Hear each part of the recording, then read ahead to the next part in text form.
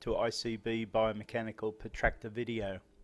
This is a new instrument designed for lower limb assessment.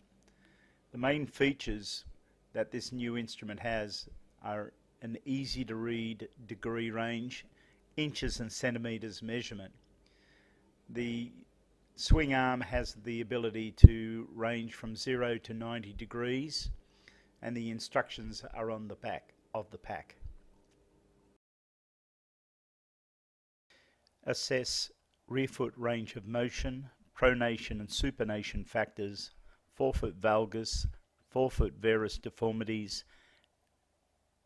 and it also can be used for structural leg length, as the protractor has a measurement gauge. So when measuring structural leg length, medial malleolar asymmetry measurement technique, you can use the inches and centimeter gauge to assess the difference in leg length. Measuring rear foot position. You can use the protractor to measure range of motion, resting calcaneal stance position and neutral calcaneal stance position. Bisect the calcaneus and mark the tibial alignment. Align the calcaneus and the tibial angle in the closed chain position. Before using the protractor, observe the alignment and then use the protractor to confirm your observation by placing the swing arm at the base of the bisection of the calcaneus. Use the bevel edge for the alignment. The protractor should confirm the excessive range of motion in RCSP and NCSP, resting calcaneal stance position and neutral calcaneal stance position. Measuring forefoot valgus deformity. Rest the protractor on the hallux in alignment with the first MTPJ. Line up the beveled edge with the plane of the heel and the plane that the first MTPJ sits in. Use the ICB ALM method to align the foot to neutral position. The foot should be in the lock position and it should be maintaining approximately a 10 degrees of plantar flexion. Rest the straight edge of the protractor on the hallux and move the swing arm to follow the frontal plane. The straight edge is aligned with the first metatarsal joint and parallel to the ICB ALM line. Recap the sequence. Use the ICB ALM line to find the ideal or neutral position. Plantar flex the foot to resistance, but not more than 10 degrees of plantar flexion. Check the rear foot to the forefoot. Identify if there is a forefoot valgus.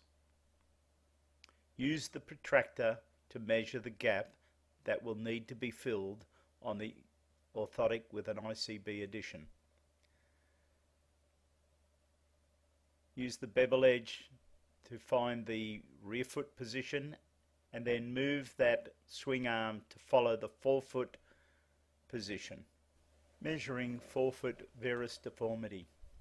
Turn the protractor around and place the straight edge on the fifth digit and in alignment with the fifth metatarsal phalangeal joint.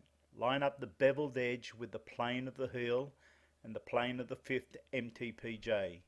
Use the thumb to move the swing arm to match the plane of the forefoot. Look at the plane of the heel. Compare it to the forefoot plane. Look at the difference.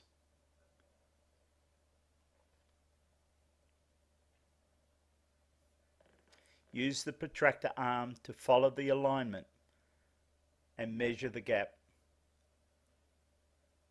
However, make sure that this is a true forefoot varus deformity, not a forefoot supinatus.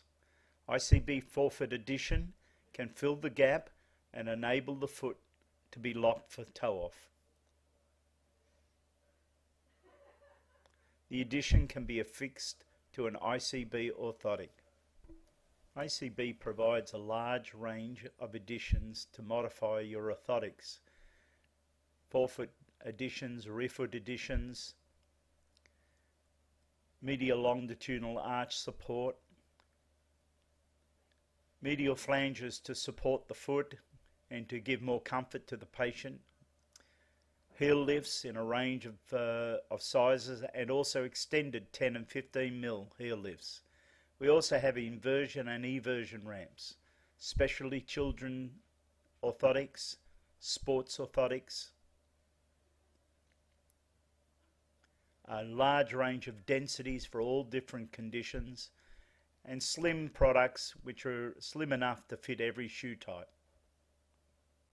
For more information, visit icbmedical.com.